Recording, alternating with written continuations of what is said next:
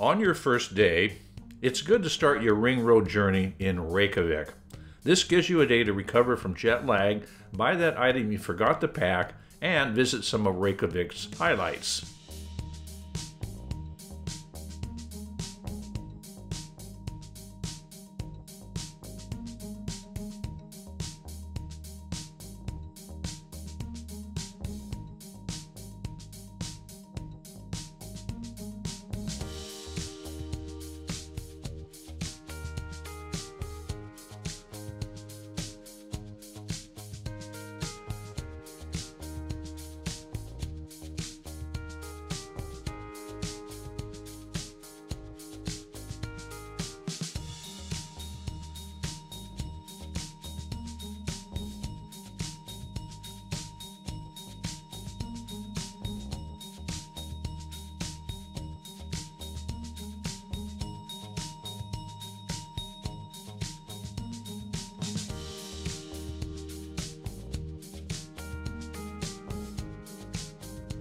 On our second day, we visited the Hellisheidi Power Station to see how Iceland harnesses the volcanic hot water under its crust. Geothermal energy provides about 30% of Iceland's energy, and 90% of Icelandic households are heated with geothermal water.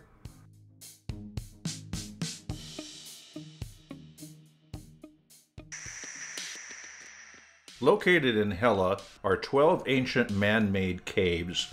These mysterious caves are believed to have been made by Irish monks who predated the arrival of the Vikings. However, Icelandic historians do not recognize any settlers prior to the Vikings.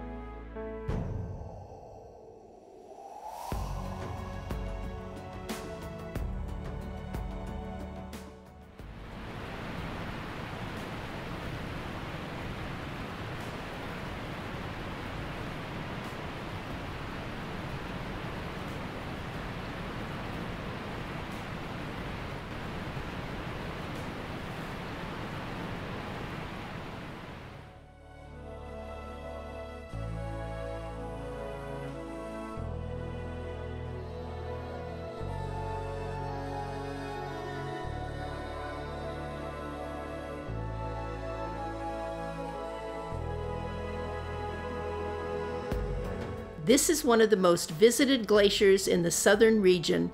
It is an outlet glacier which can be easily accessed.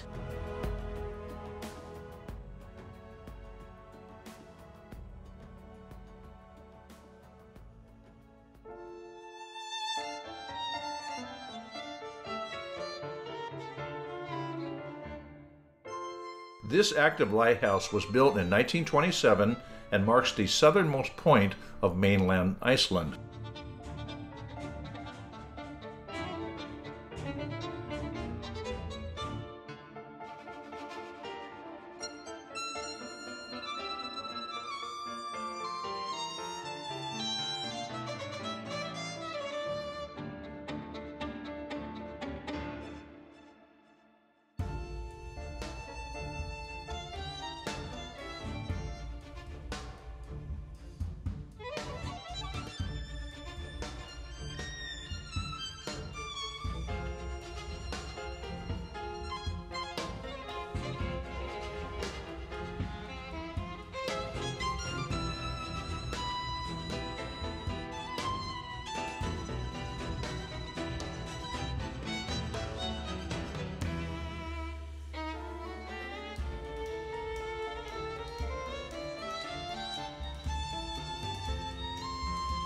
The Yoda Cave is a must-see in Iceland. This cave appears in the Star Wars movie Rogue One because from the inside you can clearly see a visible outline of Yoda.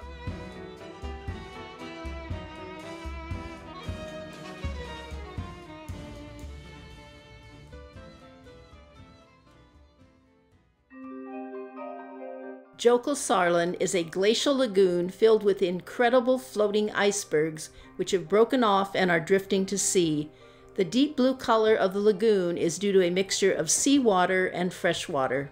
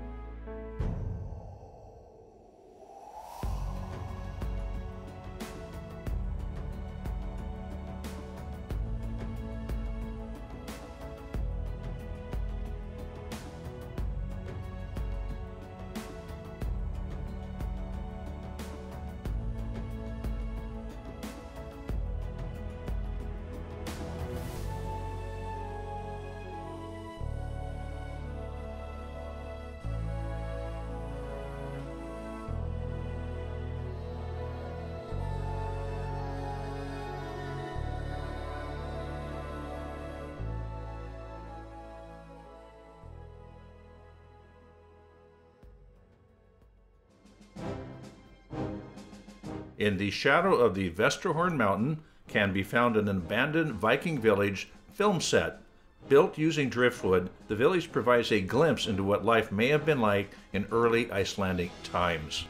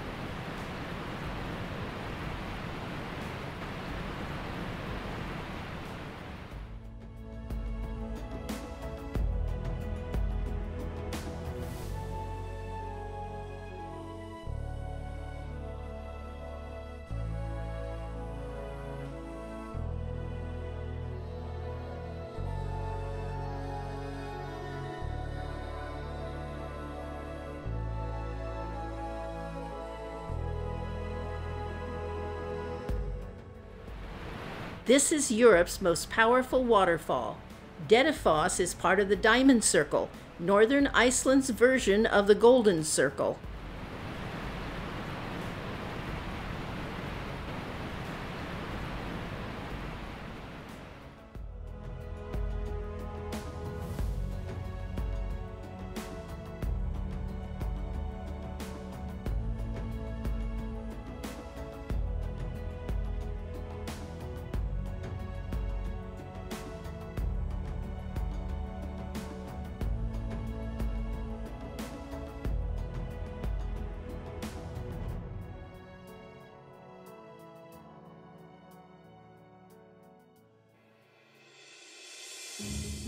This geothermal area is not far from Lake Maivetten. Features include colorful sulfurous mud springs, steam vents, cracked mud, and fumaroles.